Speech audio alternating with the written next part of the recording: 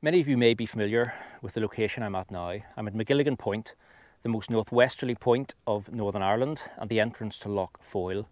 This area has a rich history of military activity for the past 100 years, and in this video we're going to look at a rather unique two-storey pillbox built during the Second World War to defend the inland beaches of Lough Foyle.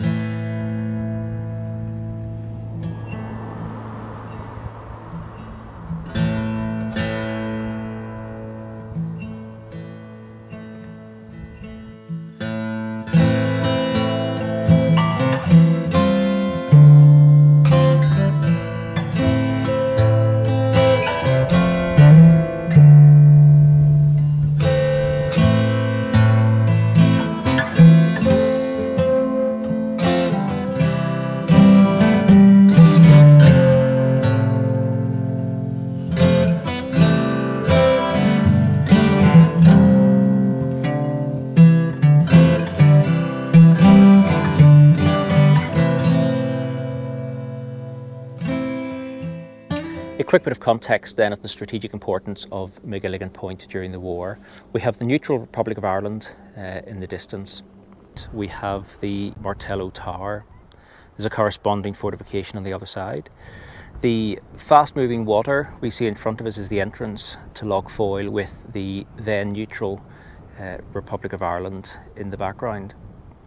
The site I'm currently standing on was home to an emergency battery of two Mark 7 6-inch coastal artillery guns.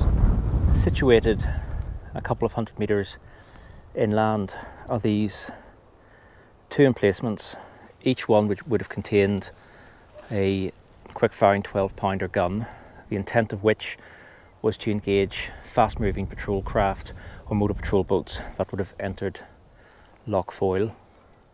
Also, in the inside of Lough Foyle we have some sandy beaches. Those beaches were laid with beach scaffolding and barbed wire, because we can see the remains of those at low tide. And behind those sandy beaches was a 4-gun heavy anti-aircraft emplacement with radar. Now we get to look at our pillbox in particular. So we can see there are two levels. It's constructed of reinforced concrete. There was a single entrance which was accessed by a steel door in the roof, and we can have a look at that in a minute. The formwork used on this, there are signs of wooden planking being used, so we can see the difference in gaps between the wooden planks. And certainly as the war progressed and building materials got scarcer, that's really when brick and other materials started to get used for formwork. We can see the various stages of pouring. So we have the foundation plinth, which extends beyond the walls of the pillbox.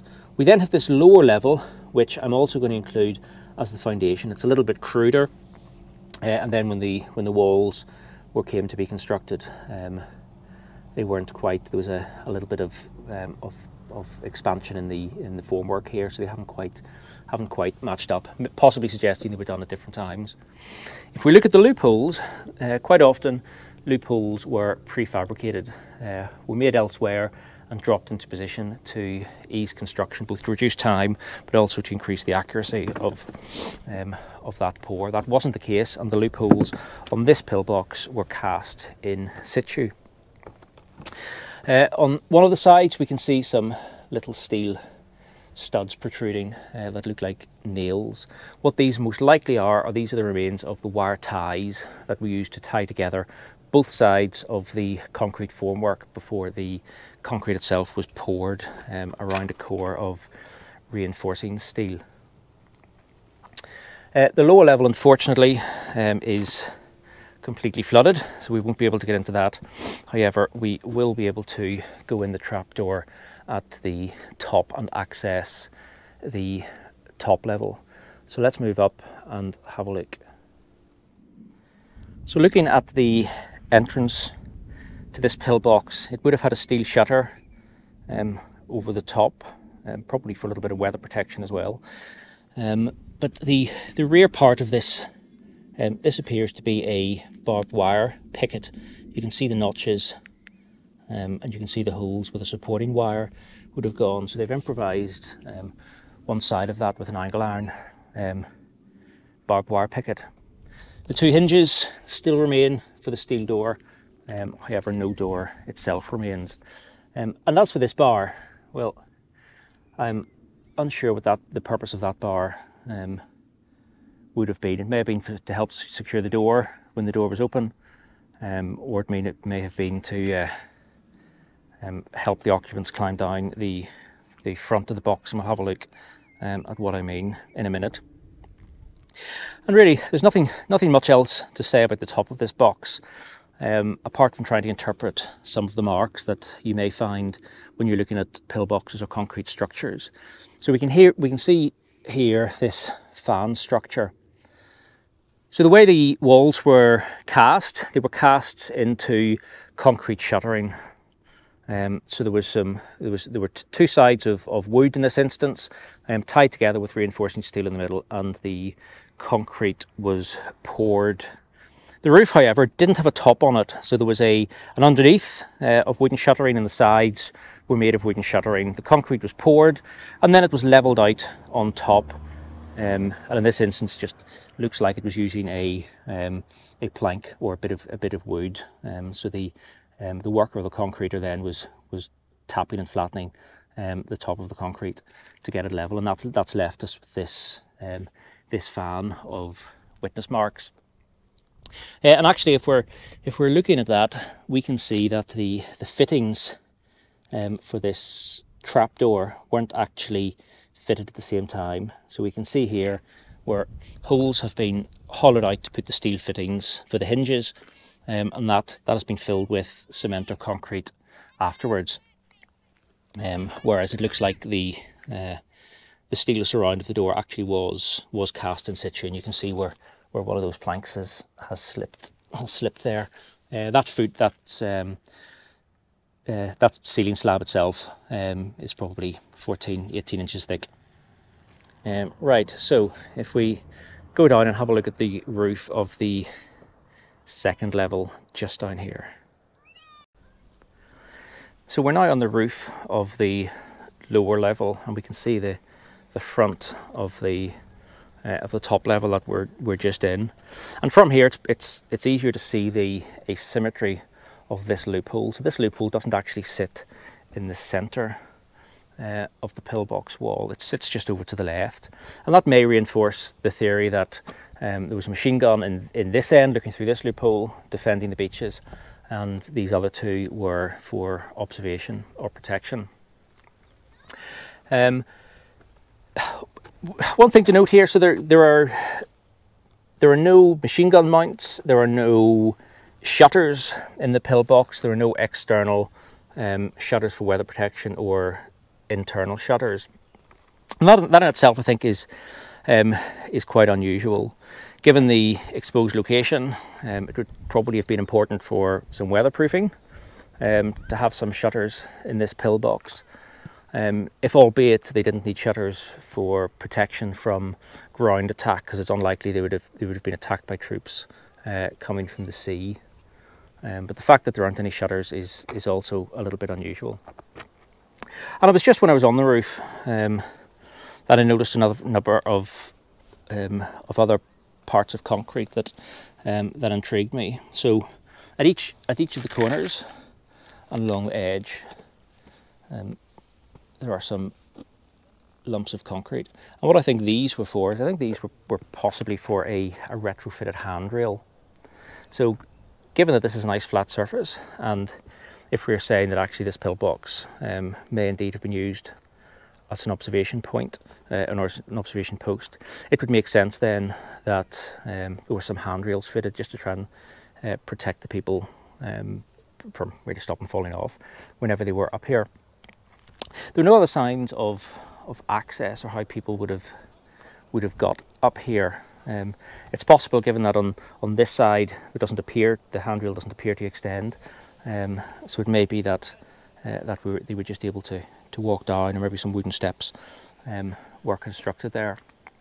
So it's possible in this level that there was a handrail.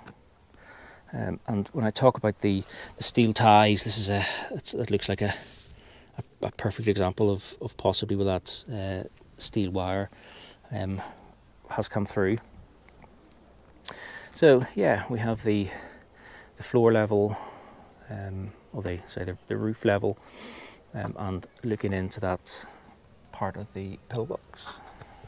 So descending into the pillbox, we can see that the top layer is also filled with rubble and rubbish.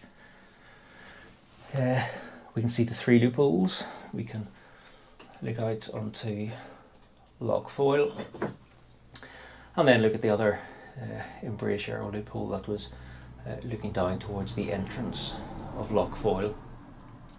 If we look up at the roof, we can see that the roof has also been cast, or has had wooden shuttering used.